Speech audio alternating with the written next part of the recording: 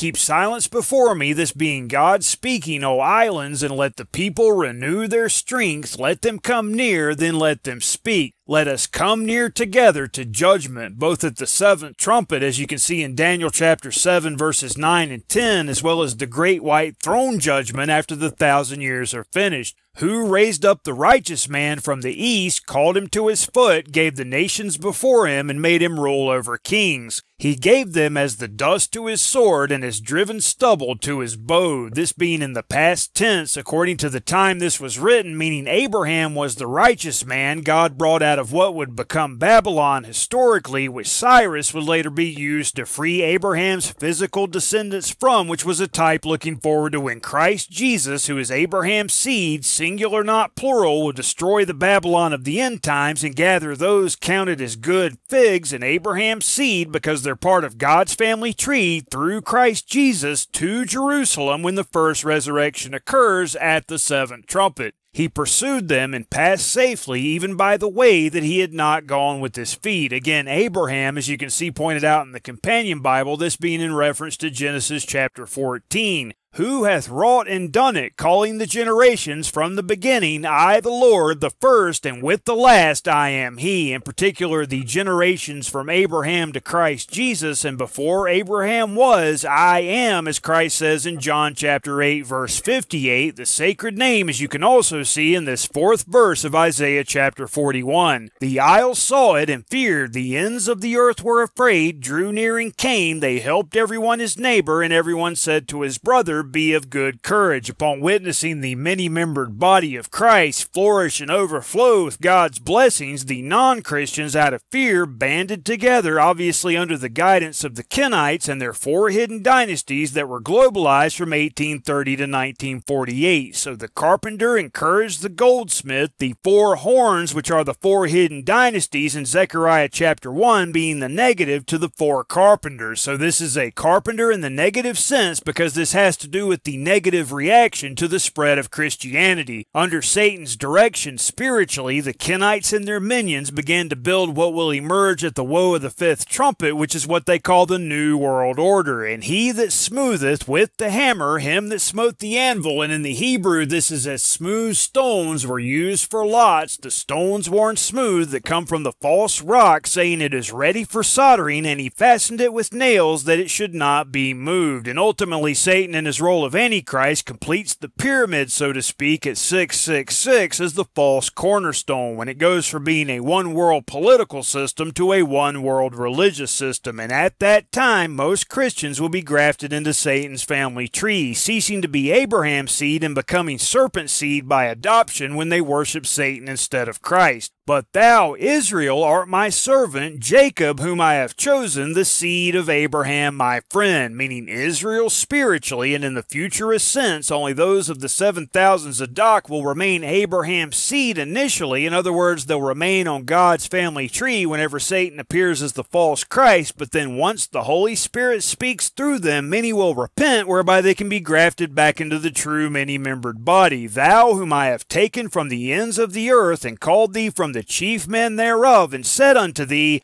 Thou art my servant, I have chosen thee, and not cast thee away. Fear thou not, for I am with thee. Be not dismayed, for I am thy God. I will strengthen thee, yea, I will help thee, yea, I will uphold thee with the right hand of my righteousness. Behold, all they that were incensed against thee shall be ashamed and confounded, they shall be as nothing, and they that strive with thee shall perish. Not only Satan's fallen angel locust army at the seventh trumpet, including those 10 fallen angel kings, but also Satan himself and whoever chooses to follow him after the 1,000 years are finished. Thou shalt seek them, and shalt not find them, even them that contended with thee. They that war against thee shall be as nothing, and as a thing of naught. For I, the Lord thy God, will hold thy right hand, saying unto thee, Fear not, I will help thee. Fear not, thou worm Jacob, and ye men of Israel, I will help thee, saith the Lord, and thy Redeemer, the Holy One of Israel. And as far as the 1,000 years are concerned, Jacob is symbolic of those who must also become Israel, so to speak, as all were in the first world age, otherwise they won't be able to go into the eternity, which is the true promised land. Behold, I will make thee a new sharp threshing instrument, having teeth, thou shalt shalt thresh the mountains, and beat them small, and shalt make the hills as chaff. Thou shalt fan them, and the wind shall carry them away, and the whirlwind shall scatter them, and thou shalt rejoice in the Lord, and shalt glory in the Holy One of Israel. Christ being the stone written of in Daniel chapter 2 that destroys Satan's one world system, which those four kingdoms written of in Daniel chapter 2 are ultimately symbolic of. The four empires that were types of the four beasts of Daniel chapter 7, with the Roman Empire being the fourth, during which Christ died on the cross, beginning the gap of Daniel chapter 9 that ends with the woe of the fifth trumpet when Daniel's 70th week begins, which was 7 years but is now 5 months. When the poor and needy seek water, and there is none, and their tongue faileth for thirst, I the Lord will hear them. I the God of Israel will not forsake them. I will open rivers in high places, and fountains in the midst of the valleys. I will make the wilderness a pool of water, and the dry land springs of water, that living water that flows from the true Christ, who is the Word of God. The truth of God's Word that drowns out Satan's deception, whereby many will repent before the seventh angel sounds, being then able to take part in the first resurrection. I will plant in the wilderness the cedar, the shittim tree, the myrtle, and the oil tree. I will set in the desert the fir tree, and the pine, and the box tree together. That's 7, which means spiritual completeness, and many who are among the third part of the trees burn up at 666, when all 6 trumpets of deception began sounding at the same time, will have upon repentance been restored to God's family tree, whereby at the 7th trumpet the second death will have no power upon them, when they're resurrected into eternal life as the good figs written of in Jeremiah chapter 24, that they may see and know and consider and understand together that the hand of the Lord hath done this, and the Holy One of Israel hath created it, this entire world age being created so that none should perish, but that all come to repentance, as many will decide to love our Heavenly Father and believe upon Christ Jesus, whereby they can go into the third world age. Produce your cause, saith the Lord, bring forth your strong reasons, saith the King of Jacob. Let them bring forth and show us what shall happen, meaning the full triune Godhead. Let them show the former things what they be, that we may consider them and know the latter end of them, or declare us things for to come. Show the things that are to come hereafter. The true God continues to say, that we may know that ye are gods. Yea, do good or do evil, that we may be dismayed and behold it together. Behold, ye are of nothing, and your work of naught. An abomination is he that chooseth you. The king of Babylon of the end times, ultimately, who is Satan, once he appears in Jerusalem at the 6th seal, the 6th trumpet, and the 6th vial, with Cyrus, who we'll see in the next verse, being a type of Christ, who will upon his return destroy both Satan's role of Antichrist as well as his one world system, including the fallen angels, including those 10 fallen angel kings. Again, Christ is that stone in Daniel chapter 2 that destroys the image that symbolizes the Babylon of the end times. I have raised up one from the north, and he shall come from the rising of the sun. He shall call upon my name, and he shall come upon princes as upon mortar, and as the potter treadeth clay. And in the destruction of Satan's one world system in Daniel chapter 2, you see not only the gold, silver, brass, and iron destroyed, which are symbolic of the lion, the bear, the leopard, and the exclusively supernatural fourth beast of Daniel chapter 7, but also the clay is broken to pieces, which is symbolic of the fact that the one world system is a mix between flesh, humans, and supernatural entities. They shall mingle themselves with the seed of men, as you can see in Daniel chapter 2 verse 43, identifying what the clay is symbolic of. Who hath declared from the beginning that we may know, and before time that we may say he is righteous? God having foretold of Cyrus 137 years beforehand, a type looking forward to what happens when the true Christ returns as King of kings and Lord of lords, when the 7th angel sounds. Yea, there is none that showeth, yea, there is none that declareth, yea, there is none that heareth your words. With all flesh being destroyed at the 7th trumpet, they'll realize they'd been deceived into worshiping the king of Babylon of the end times. The first shall say to Zion, or being better translated, God said from the first to Zion, Behold, behold them, and I will give Jerusalem one that bringeth good tidings, meaning the true Christ, who Cyrus was a type of. For I beheld, and there was no man even among them, and there was no counselor that when I asked of them could answer a word. Behold, They are all vanity, that's emptiness, their works are nothing, their molten images are wind and confusion, which is what Babylon means. And again, it was the same area that would become the Babylon of old God brought Abraham out of, later using Cyrus to bring some of his physical descendants out of Babylon as a type, looking forward to when the true Christ returns and destroys the Babylon of the end times at the seventh trumpet.